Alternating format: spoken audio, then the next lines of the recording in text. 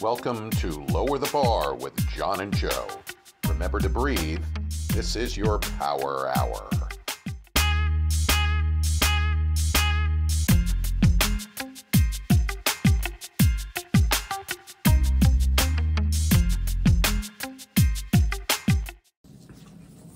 Hey everybody, welcome back. I'm John and that's Joe, and you guys know the deal. And we're so glad you joined us today, right, Joe? Yes, we're so happy because we got so many emails about fear. Many of you asking, well, what do you do? I mean, there's nothing wrong with being fear if it serves a productive purpose. So we're going to talk today about two different kinds of fear. Fear that are based in reality, fears that are based in reality, and you're preparing for something, but fears who really are just about the unknown. And we're going to teach you some techniques to help you move through them, starting with a fabulous morning technique, which I do every morning, and John's going to share that. Yes, this is a mantra that you can say that will make you feel a little better, keep you in your power, and just sort of set a tone, you know, because that's really important. Yeah. I think we don't prepare ourselves For the day. Emotionally for the day. Most of the time we get up, you know, we brush our teeth, you know, we're thinking about work, what we need to do. But that is probably one of the most important times of our day for self-care, that we need to set a tone. It's like an armor. Yeah. I'm ready. So what you're going to do when you wake up is you're going to say, I am light. I am love. I am the power of source. I am the strength of source. If I were meant to be another, I would have been. But I decided to be here now. So let me run that by again. I am light. I am love. I am the power of source. I am the strength of source. If I were meant to be another, I would have been. But I am here now. I've decided to be here now. You don't have to say it in order, so to speak. Hold yourself to, oh, did I forget or whatever. You know, that's not important. But you need to say those words and you need to feel them. You need to be resonating in love and grounded, centered, like you were going to meditate. And you can do this really anytime during the day, anytime you're triggered, you feel like you're losing your power, just go to those words. I am power. I am the strength of source. I am the power of source. I am love. I am light. And watch what happens to you. Just even just saying it, even if you don't even really feel it. It's very empowering. Yeah, you're gonna feel the impact of that. And this will help you navigate your day. And again, it sets a tone. And it doesn't even take a minute. No. And you can do it anywhere. Even if you forget to do it when you wake up, you're on the line in your car waiting for your morning coffee at Dunkin' Donuts in the drive-thru. Just sit there, close your eyes, focus for a minute, and just take back your power. Take back your power and understand you do have free will. And just feel it. Believe it. It really makes a difference. You know, I used to think this was all BS. I really did, until I started actually practicing, putting these exercises into form, action. I always put it off, or, you know, thought it was BS, or just never really connected to it. Then I just started doing it, and in the beginning, again, it felt a little weird. But then after a while, it began to have an impact, Joe. Oh, yeah, I began definitely. to really feel differently. And you began to, and so did I, began to manifest things and feel differently and understand that feeling this love and light, it radiates to other people. It's contagious. Well, you know, it might sound a little funny, but, you know, things that maybe felt daunting or overwhelming, when I was resonating in this place, I could handle it much better. I could tackle it. I found it was easier to move forward, to take action. And that's really what we need to do in our lives. You know, we don't ever fail. We just hold ourselves back. So we need to understand that. We do not fail. There isn't really failure. We just hold ourselves back. So try it. You guys have nothing to lose and everything to gain. And holding yourself back has some benefits because it teaches you lessons. And once you learn the lessons, it won't happen again. But you have to really think about, why did this not go the way that I had wished it to go, or I had set it to go? Because I don't want to say hope, because hope puts it on somebody else. Well, it's all... Well, then you learn the lessons. Right. Well, this is the reason. Look what happened because of that. And there's always something positive in a negative event. No matter how negative it is, there are positive things and lessons that come out of it.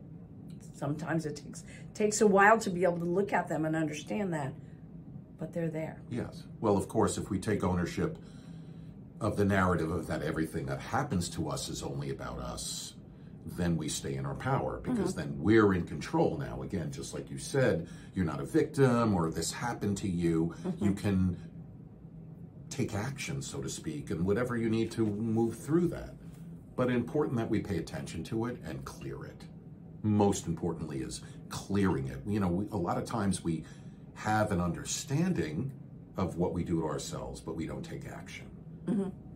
And clearing that vibration, releasing it from ourselves and replacing them with new memory cell atoms is very important. And at another time, I'll go into what that really means. But, you know, we're clearing old energies, which are coming up right now for a lot of people, feeling a lot of things that they're not aware of or know where their point of origination comes from, what they're feeling. So we're meant to clear right now. This is what's going on in the universe. You know, we're coming to the end of February, and the energies that are happening now are really supporting this. So if there's any word to the wise I can give our listeners is, whatever's coming up, you might not be aware of now, but you know something's happening, just let it be.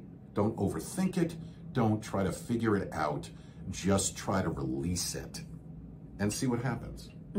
Well, the same That'll thing be with very fear. helpful. If you wake up in the morning and you're having fear of nothing in particular that you have control over. Let's say you wake up in the morning and you fear, I think the boss is going to call me in today and ask me X, Y, Z. Or I fear I'm going to run into that person that I just don't get along with. They're usually things that you can't control of, the fears that we're talking about, that we need to move through. How would you recommend that people deal with that fear when they wake up in the morning? I mean, the first thing is do the mantra. Yes. Do the I have a mantra. great anchoring exercise that people can do. Okay. So let me tell you guys about it. For those of you watching on YouTube, you can see what I do, but those of you listening, I'm going to describe pretty directly what you need to do to execute this. But it's really only a few minutes, and it will really bring a calming energy, a grounding. And this is about manifestation, clarity, focus, but it can only be about you. You're not wishing this energy on anybody else. This is only about you, whether it's, again, vibrating in your power, whether it's moving through fear, whether, I mean, it can be anything, but it's only about you and what you want to manifest for you. So you start out by breathing. You're going to take 3 deep breaths, okay? And then you're going to bring your awareness to your chest area. But first, I need to let our listeners know there is a sacred sound that you need to repeat. And that sound is I-N. And that is with an N, not an M like Mary. It's an N like Nancy. So it's I-N, I-N, I-N. And you're going to repeat this 3 times. So what you're going to do is you're going to take both hands and you're going to put them on your chest. And you're going to feel the weight of your hands on your chest. Very important. Feel the warmth that begins to generate from your palms being on your chest. And you can kind of feel that warmth filling your chest cavity. This is your heart center.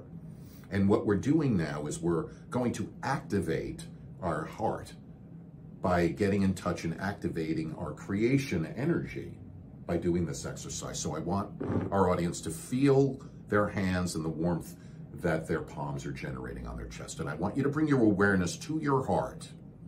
And I want you to take a conscious breath, soft breath inward through your mouth, and you're going to exhale through your mouth.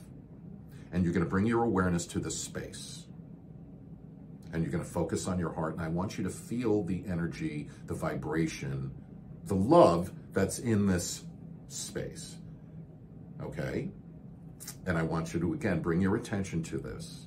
And I want you to, again, take a soft breath in. And on the exhale, when you're done exhaling, I want you to repeat I-N 3 times. So you're going to repeat I-N, I-N, I-N. And I want our listeners to pay attention to the echoing that's coming from these sacred sounds in our heart space, to feel this energy, these words echoing in this sort of chamber of our heart. And just feel the love, the light, the energy that is generated in this space, and focus on that. And then I want you to have a thought, a manifestation of what you want for you, whether it's, again, happiness, you know, success, love, connections, whatever that is for you, but it's only about you. So I want you to create a thought outside yourself. And I want you to give this thought structure, form. I want you to see it manifest in front of you. And then I want you to envelop, sort of wrap this thought in the love that's in your heart. Feel this thought as it's being enveloped by this love, this energy. And just sit with that. See it envelop this manifestation of yours. And then when you can kind of feel the energy there, I want you to repeat I-N as many times as you need to. And I want you to bring that thought into your heart space. Feel it coming through your chest cavity into your heart. And you're repeating I-N as many times as you need to till you can visualize this thought, this structure, this form you've given this manifestation into your heart. So watch it dissolve. And you're repeating I-N again as many times as you need to till you feel it dissolve.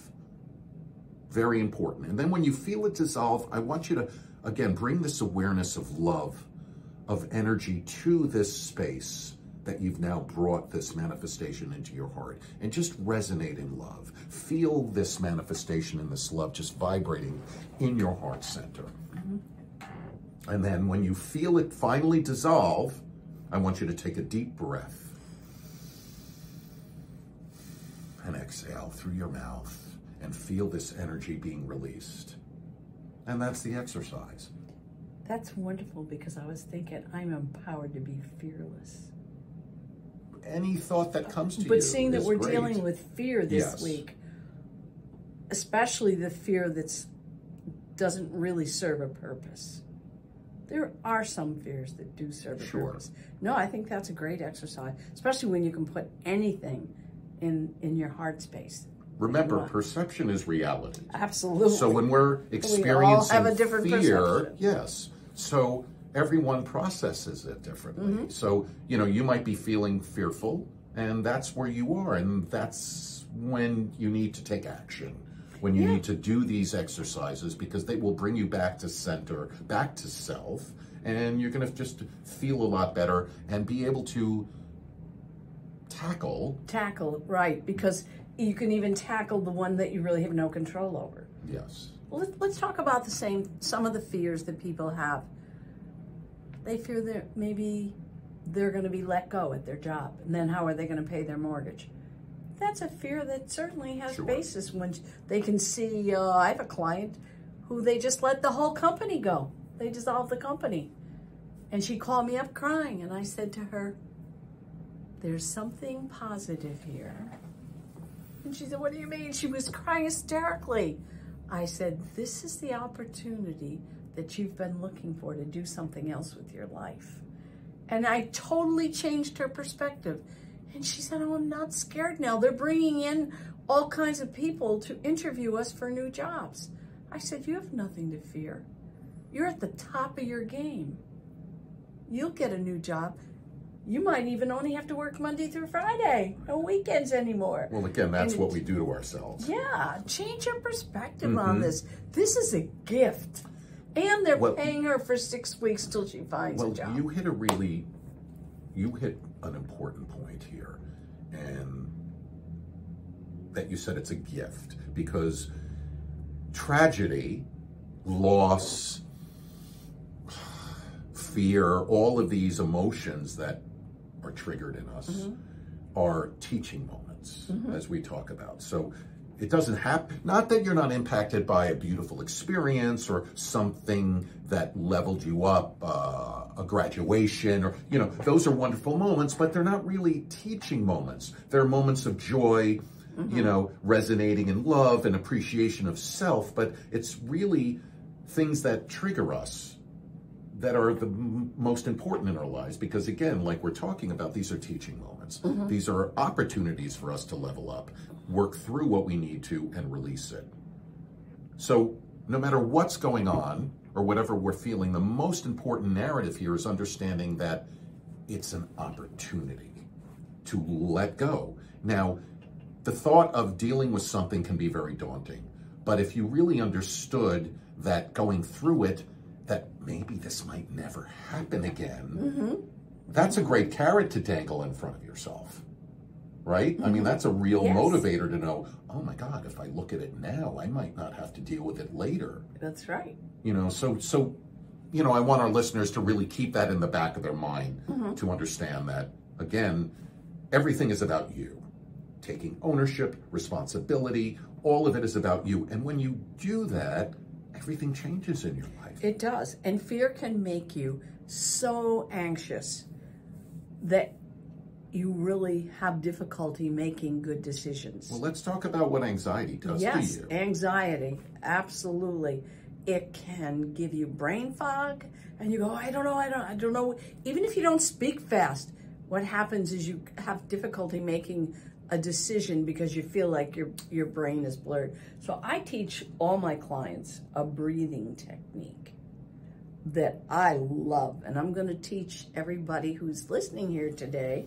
You don't have to see us to do this, but I'm going to teach it to you. It's a wonderful way if you have problems going to sleep at night, because it's totally relaxing and it helps you go to sleep. And it's a wonderful way if you're having a very stressful moment to just stop. And again, it's just about breathing.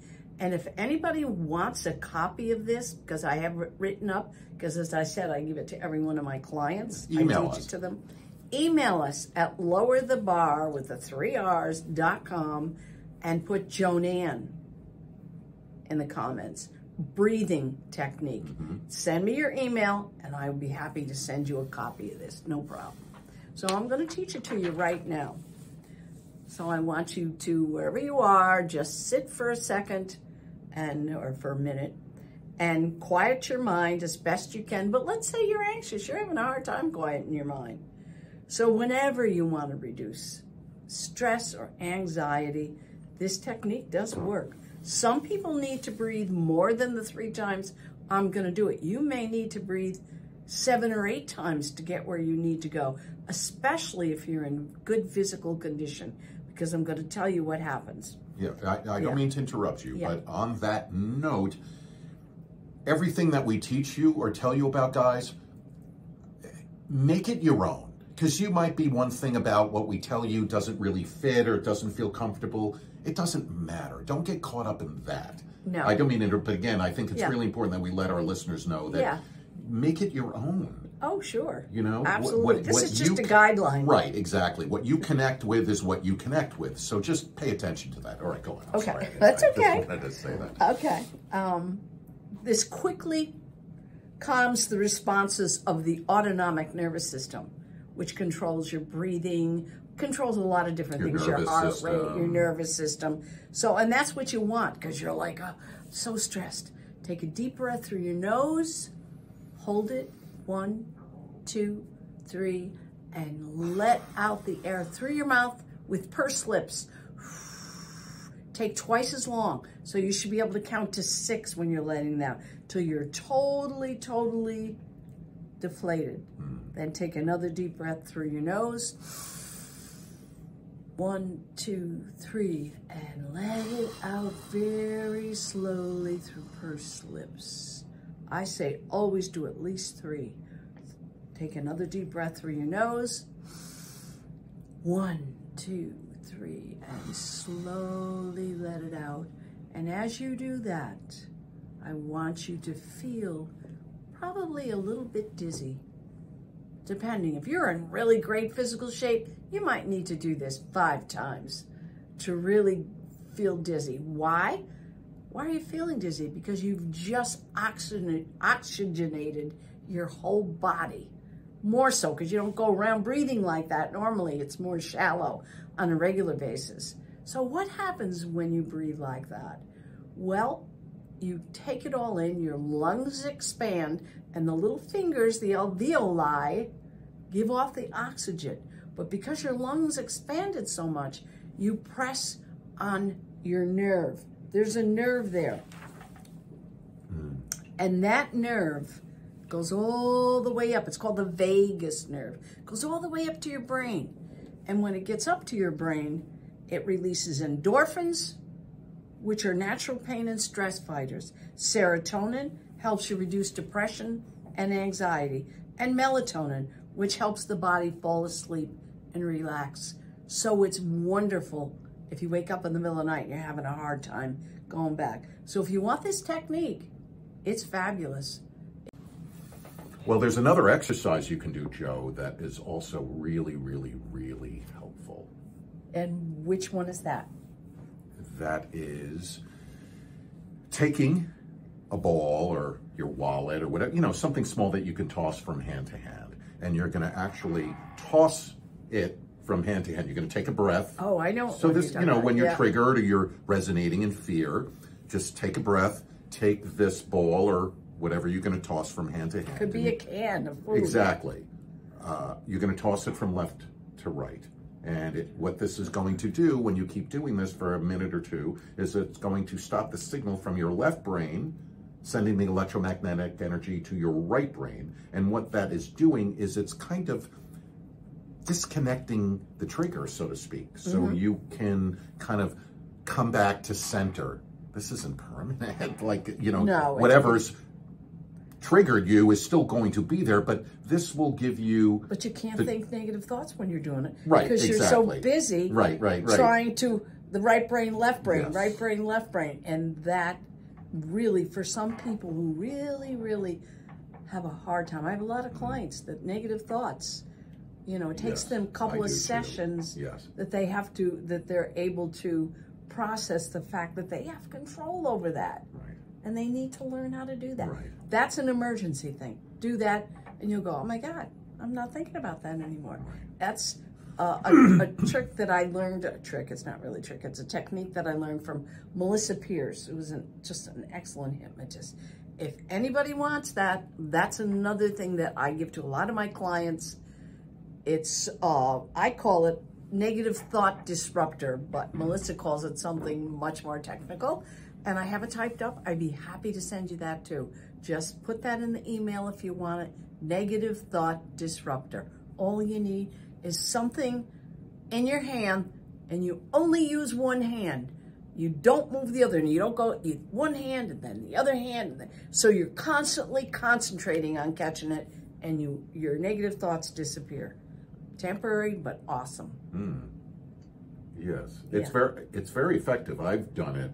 And it works for me. I've done it with a lot of kids that are in my practice. Yes. That they love it. They think it's, oh wow, this is magic. And of course, it's not magic. Right. So let's just quickly talk about what we're going to talk about next. Okay. Next podcast. week we're going to talk about the importance of setting intention. How empowering it is when you really set the intention. How to activate your creation energy to manifest your heart's desire. That's going to be very interesting, and I'm hoping you're going to share what happened to you the first time you practiced that. And I do that practice every day too. Many of us do. So we hope that you'll join us next week and learn another technique that can make your life a little more comfortable. Don't forget, this isn't a dress rehearsal. This is it. Very well put, Joe. Well, thank you to all of our listeners. and those of you watching on YouTube. And we look forward to next week giving you more information, like you just said, and helping you guys along your journey. So thank you again for joining us, and have a wonderful week. And remember to lead with love. See you next week. Bye. Have a good one.